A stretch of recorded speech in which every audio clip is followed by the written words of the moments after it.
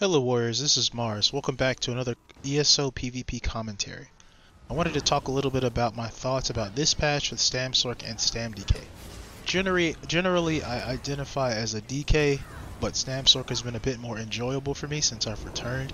I feel like it's due to playstyle and build, but that can be adjusted easily, so until I create a setup on Stam DK that will give me the most bang for my proverbial buck, I will stick to talking about Stam Sorc, at least for now.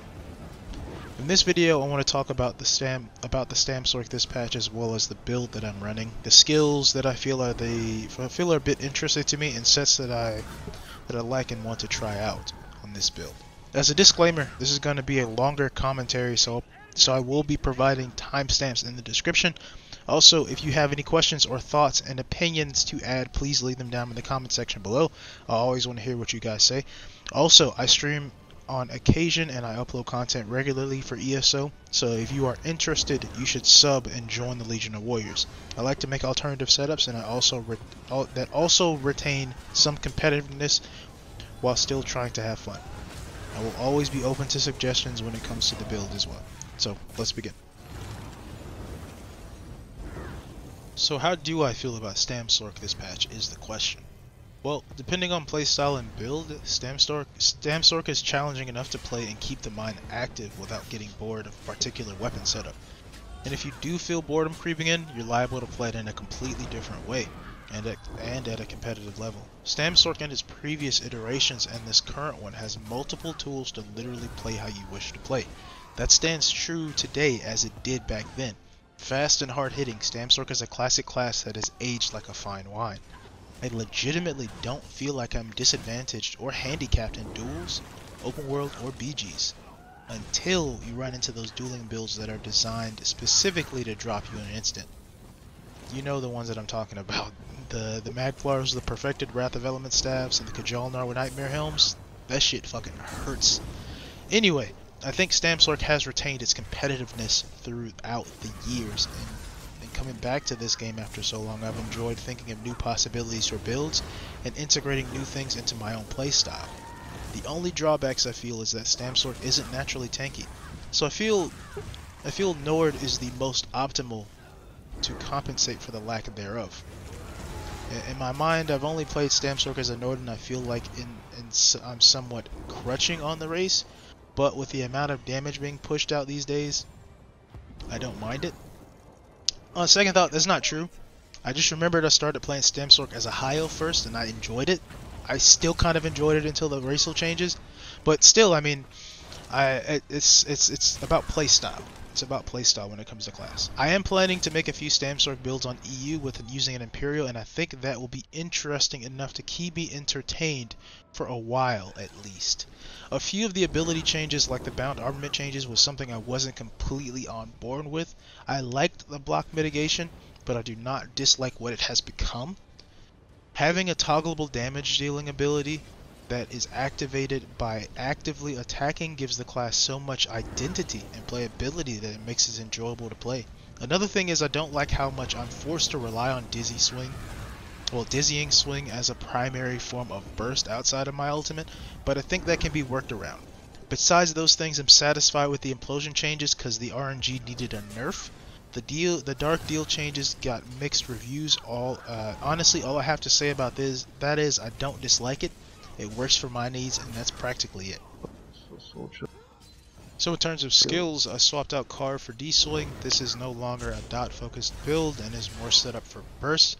I switched from Steel Tornado to Executioner to follow up my burst with a comboable Execute. My flex skills are Quick Cloak and Bound Armament. Both are very solid skills. Quick Cloak is great for AoEs, and Bound Armament has been an interesting skill to use. I've gotten a few pretty decent kills with it, and it's a good means for catching people off guard when they're trying to separate from you. Rally and for momentum are kind of go hand in hand. I feel like depending on how I wish to play it, I have options. For momentum gives me literally a goated form of snare removal, but vigor has to be maintained well and in conjunction with dark deal. As soon as you vigor, you have to dark deal immediately and then vigor again. But you got to be careful with your dark deals because people will interrupt you very easily. When rally, whereas rally's a great skill as well. All in all, on its own, it's really good. I'm used to using fort momentum on this build, and I sometimes forget that I have to apply a form of snare removal. But my form of snare removal is usually I like to use channeled acceleration. I may use ball of lightning in open world. I'll have to see.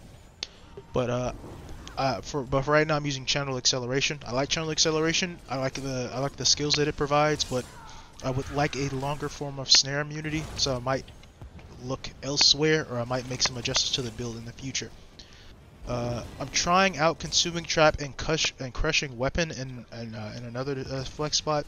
I like consuming trap. It's a nice pressuring application, and the resource return ain't half bad. Crushing weapon is interesting. It has really nice follow-up, but I think my timing is poor. I need to practice more with it. My ultimates are Dawnbreaker of Smiting and Berserker's Rage instead of Onslaught. Dawnbreaker is a cult classic, and Berserker's Rage is the true moniker of the build. It would be incomplete without it, I feel. A fearsome ability that increases your resistances and allows you to be offensive if timed correctly. Onslaught works for the build as well, but if you want to have survivability, you should use Berserker's Rage.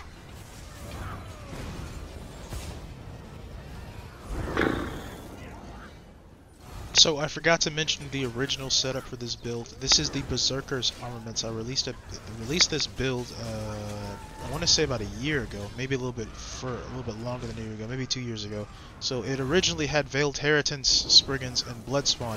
I had to make some changes, so when I first got back I swapped out Veiled Heritance to 7th Legion, since 7th Legion was the best possible choice. The Legion has only gotten better with time, and if you're not running it, you're either a hipster who wants to fight the powers that be, or you're just looking for alternatives that suits your fancy. The set's health recovery paired with Sugar Skulls in conjunction with class passives increases their health recovery well past 2k. That's including the perks from the Daedric skill line. The Daedric summoning skill line on Stam Sorc. It really, I think on this build, in CP or even in non-CP, I think I'm at 21 to 2300 health recovery. So it's tanky in that respect. Paired with physical resistance and healing passives, it's really tanky. It's really almost the norm for heavy PvP builds these days. And the set overall stats supplement whatever else is needed. For my own personal opinion, I like 7th, but I feel like I will make changes to future builds so I'm not completely reliant on it, which I feel will be difficult since I like sets like that. The other sets I'm using, I'm still in the process of testing multiple setups, but I will tell you what I'm interested in using in the future. So far, Spriggans works for this build, but lacks healing power, and I want to drift to other sets that offer not just damage, but perks that supplement the build's survivability and damage, all the while providing what Spriggans offers. I currently swap Spriggans out for Dragon Guard Elite, which honestly felt like a step down, but it was interesting to try. I feel like the crits uptime just wasn't good enough, and I could never fully utilize it, so I then swapped to what I'm currently running, which is Two Throw. I think Two Throw is an outstanding set that performs really well for BGs and open world, and being paired with the Warrior Mundus, it hits really hard. I'm just looking for ways to build into penetration, or possibly switching my Mundus for more pin or possibly more crit. Now, Two Throw wasn't originally my idea. There was another guy named Trout 1996. I think that's what he's still going by now. He doesn't upload very much. He's a guy who I used to watch a lot back in the day, and I'm going to leave his channel in the description. I would suggest checking out his old Stam Sorc builds. I'm showing love to my mans. I ain't forgot about you.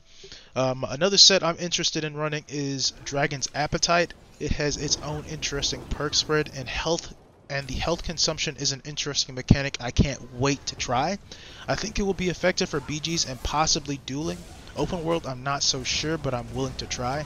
Another set I want to try is Stoon's Favor. The penetration and perk spread is really, really good, and it will scale the tooltip of practically everything in my kit. It just won't have as much crit, which is okay, to be honest. If I'm running Rally, I don't necessarily have to run Crit Surge and rely on the crit so much. That's kind of why I have Two Throw. That's just an alternative way to play it.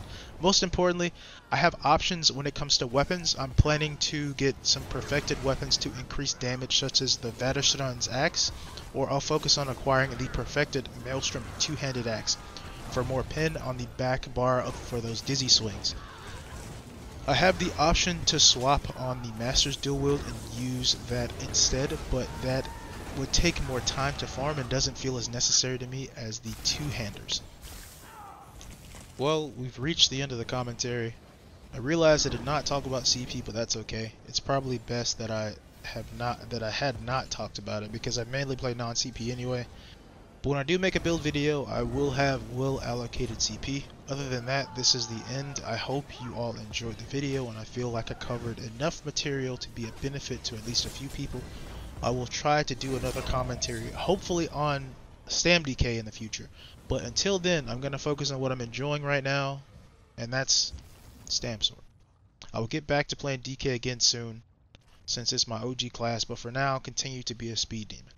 I hope you all stay healthy. Thanks again for watching, and keep on slaying.